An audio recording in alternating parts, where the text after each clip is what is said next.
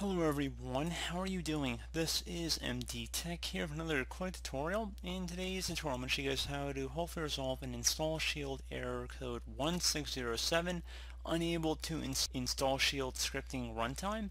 So if you're coming across this problem, in today's tutorial I'm going to show you guys how to go about hopefully resolving it.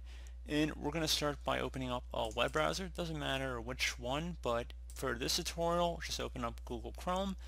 So into Google you want to type in Net Framework and then just search that up. Best match should come back with download.net framework. Go ahead and select that. It should be from Microsoft domain here. We're going to go ahead and select the most latest version here, so the runtime for that.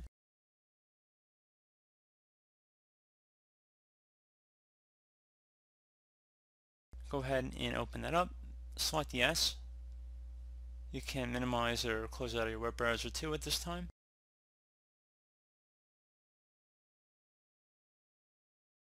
So in my case, NetFramework is already installed on this computer. However, if it's not, just go ahead and follow along with the on-screen prompts.